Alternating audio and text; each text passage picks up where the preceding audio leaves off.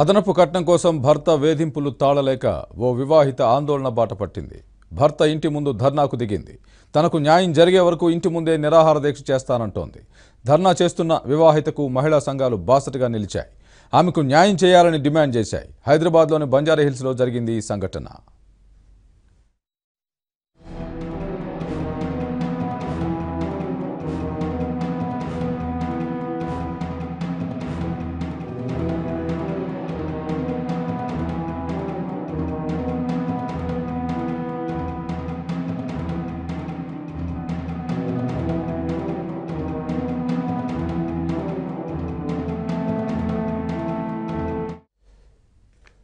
కవాడిగూడ ప్రాంతానికి చెందిన నారాయణ రెడ్డి, మంగమ్మ దంపతుల కుమార్తె దీపిక, బంజారా హిల్స్ ఇబ్రహీం కాలనీకి చెందిన నరసింహారెడ్డి కుమారుడు శ్రీనివాస్ రెడ్డి.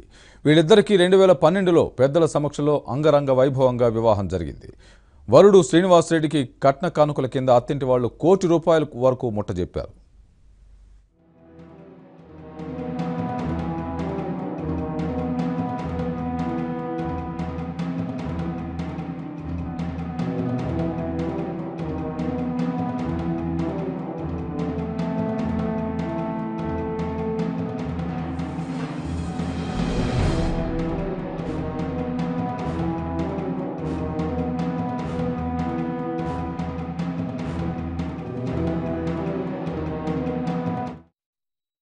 అయితే వివాహం జరిగిన 6 నెలల్లోనే శ్రీనివాస్ రెడ్డి ముఖం చాటేశారని అంటున్నారు అత్తింటి వాళ్లు.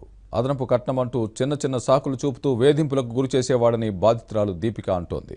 భర్త వేధింపులకు తాళలేక కోర్టును ఆశ్రయించానని చెబుతోంది. అప్పటి నుంచి తనను కుటుంబమంతా మరింత వేధింపులకు గురి చేయడం మొదలుపెట్టారని ఆవేదన వ్యక్తం చేసింది. కుంటి సాకులతో ఇంట్లో నుండి గెంటేశారని తెలిపింది.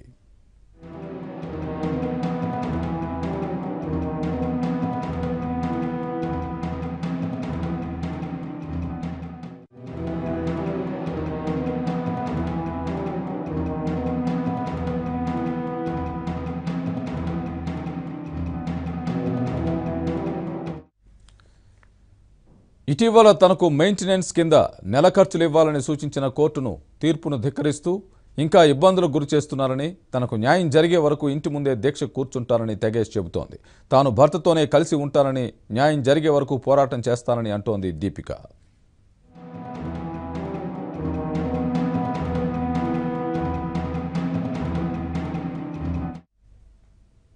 దీపిక చేస్తున్న న్యాయ పోరాటం చూసి మహిళా సంఘాలు ఆమెకు బాసటగా నిలిచాయి. దీపికకు జరిగిన అన్యాయంపై పలుమార్లు శ్రీనివాస్ రెడ్డితో సంప్రదించినా ఫలితం లేదని అంటున్నాయి. శ్రీనివాస్ రెడ్డి 25 లక్షల రూపాయలు ఇస్తానని సెటిల్మెంట్ చేసుకోవాలని చెబుతున్నాడని మహిళా సంఘాల నాయకురాలు తెలిపారు. కానీ అమ్మాయి భర్తతోనే కలిసి ఉంటానంటోందని చెప్పారు. దీపికకు న్యాయం జరిగే వరకు అండగా ఉంటామని భరోసా ఇస్తున్నారు.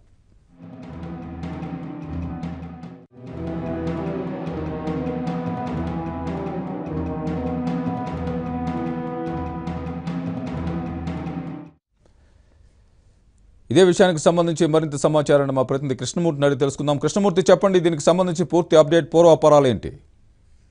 వేధింపులకు గురి చేస్తున్నారంటూ భార్య ఇంటి ముందు ధర్నాకు దిగడం జరిగింది. అయితే 2012లో వివాహమైనటువంటి దీపికకు గత కొద్ది నెలలుగా వివాహం జరిగిన తర్వాత తీవ్ర ఇబ్బందులకు గురి చేశారు. దీంతో ఆమె కోర్టును ఆశ్రయించడం జరిగింది. కోర్టు మెయింటెనెన్స్ కింద కొన్ని నగదు ఆమెకు ఇవ్వాలని చెప్పింది. కానీ కోర్టు ధిక్కారం కింద అతను వివరించడం జరిగింది. ప్రస్తుతము ఆ మహిళ ఇంటి ముందు ధర్నా చేస్తున్న పరిస్థితి కనిపిస్తుంది. మరోవైపు మహిళా సంఘాలు కూడా ఆమెకు బాసటగా నిలిచారు. తనకు న్యాయం చేయాలని కూడా మహిళ డిమాండ్ చేస్తున్న పరిస్థితి కనిపిస్తుంది. చెప్పండి అమ్మా, మీకు ఎప్పుడు వివాహం జరిగింది, అసలు ఎందుకు మీరు ధర్నా చేస్తున్నారు? నా పేరు దీపిక అండి. నా మ్యారేజ్ 2012 ఏప్రిల్ 25కి అయ్యిందండి. మా హస్బెండ్కి మ్యారేజ్కి బిఫోరే వేరే అమ్మాయితో అఫైర్ ఉంది. అది పెళ్ళి అయ్యాక కూడా మానుకోకుండా కంటిన్యూ చేస్తున్నారు. దానికి ఫుల్ సపోర్ట్, వాళ్ళ పేరెంట్స్ ఫుల్ సపోర్ట్ ఇస్తున్నారు. ప్రతి ఒక్కరు నా మాట పట్టించుకోవట్లేదు.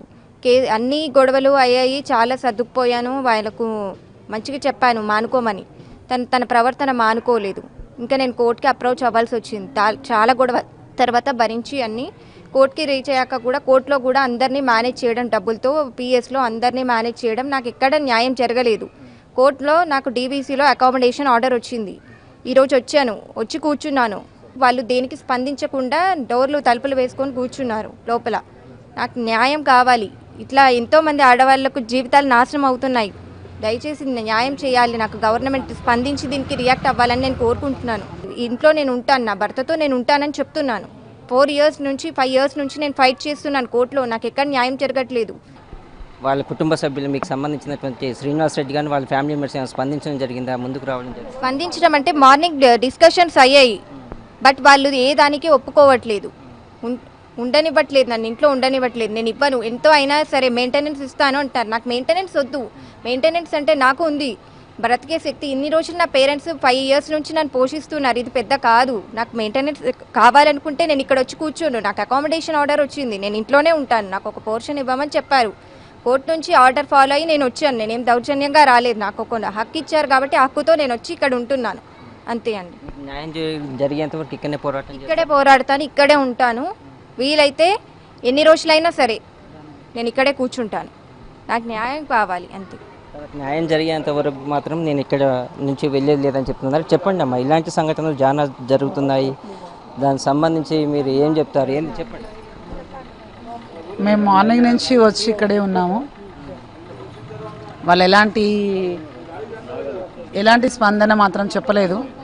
వాళ్ళు మార్నింగ్ 7కి వచ్చాము మేము, వాళ్ళు ఏమి కూడా స్పందన చేయలేదు. సరే మేము ఒక 25 lakhs ఇస్తాము, తీసుకెళ్ళండి, మాకు వద్దు, మేము కాపురం చేయమన్నారు. మేము రిక్వెస్ట్ చేస్తాము, వాళ్ళు వెళ్ళలేదు. అయినా కానీ మహిళా మండలి లీడర్స్ వచ్చారు, మీడియా వచ్చింది, వాళ్ళు పిఎస్ నుంచి వాళ్ళు పోలీసులు వచ్చారు. వాళ్ళు కూడా దేనికి కూడా వాళ్ళు భయపడతలేదు, వాళ్ళు ఇంతవరకు కూడా ఏం మాట్లాడలేదు. అమ్మాయికి న్యాయం చేయాలని మేము ఇక్కడ ఇంతవరకు కూర్చొని ఉన్నాము. దీనికోసం దేనికైనా మేము ధర్నా చేయడానికి కూడా సిద్ధంగా ఉన్నాం. జరిగిందండి, జరిగింది. 25 lakhs ఇస్తాము, తీసుకెళ్ళండి అని అన్నారు వాళ్ళు. అంటే మేము అలా ఒప్పుకోము, అమ్మాయికి షెల్టర్ ఇవ్వండి, ఉంచుకోండి, ఇక్కడే కాపురం చేస్తుందని చెప్పాము. వాళ్ళు దానికి ఒప్పుకోవట్లేదు. దీన్ని బట్టి మేము ప్రభుత్వానికి మీడియాకి తెలియజేయండి ఏమనగా, ఎందుకంటే అమ్మాయికి హెల్ప్ కావాలి సార్, జీవితం కావాలి. పైసలు ఇచ్చి మేము తీసుకొని పోవడం దానికి రాలే కదా. మేము దయచేసి అమ్మాయికి న్యాయం చేయమని మీడియా ద్వారా మేము ప్రభుత్వానికి తెలియజేస్తున్నాం. ధన్యవాదాలు. వీళ్ళు మాట్లాడినంటున్నారు ఒక 25 లక్షలకు సెటిల్మెంట్ చేస్తున్నారు, దాని మీద మీరు ఏం మాట్లాడుతున్నారు? 25 లక్షలు ఎందుకు ఇస్తారు, నాకు దేనికి ఇస్తారు? అంటే ఒక అమ్మాయి జీవితంతో బేరం ఆడుతున్నారా వాళ్ళు? చెప్పండి మీరే. అమ్మాయి లైఫ్ అంత ఈజీగా రాదు, తను డబ్బులు వద్దు, నాకేమీ వద్దు, నాకు అకామిడేషన్ కల్పించమనండి, ఉంటాను, జీవితాంతం ఇలాగే ఉంటాను. తను నాతో కలిసి ఉన్నా పర్వాలేదు, కలిసి లేకపోయినా పర్వాలేదు, తిండి పెడతా అంటున్నాడు, తిని ఇక్కడే ఉంటాను, నాకు ఒక జీవితం అని ఉంటుంది, నా హస్బెండ్తో ఉంటున్నాను, నాకు ఒక విలువ ఉంటుంది సమాజంలో. ఇలా ఉండడం కన్నా నాకు ఇది బెటరే అనిపిస్తుంది. సో నాకు ఆ డబ్బులు వద్దు, నాకు అకామిడేషనే కావాలని నేను ఇక్కడే ఉంటాను, అంతే. చూడొచ్చు, ఉప్పల్లో ఘటన చూసాము, ఒకటి సంగీత అనే ఘటన చూసాము. దాదాపుగా 30 రోజుల పాటు పోరాటం చేసింది. అదేవిధంగా దీపిక కూడా తనకు న్యాయం జరిగేంత వరకు నేను పోరాటం చేస్తాను, అన్ని విధాల అతనికి ఆభరణాలు ఇచ్చాము, ఇతర కానుకలు ఇచ్చాము, కానీ తను మాత్రం రోడ్డుపై పడేసి ఇప్పుడు ఇబ్బందులకు గురి చేస్తున్నారని చెప్పిస్తున్నది. మరోవైపు కోర్టుకు కూడా వెళ్ళాము, అక్కడ కూడా కోర్టు తనకు సానుకూలంగా స్పందించిన శ్రీనివాస్ రెడ్డి మాత్రం ధిక్కరిస్తున్నారని చెప్పేసి కూడా ఆందోళన వ్యక్తం చేస్తుంది. తనకు న్యాయం జరిగేంత వరకు ఇక్కడి నుంచి కదిలేదని చెప్పేసి కూడా దీపిక చెప్తున్న పరిస్థితి మనకు అనిపిస్తుంది. విజిలెన్స్ మహేష్ కృష్ణమూర్తి, నందూర్, హైదరాబాద్.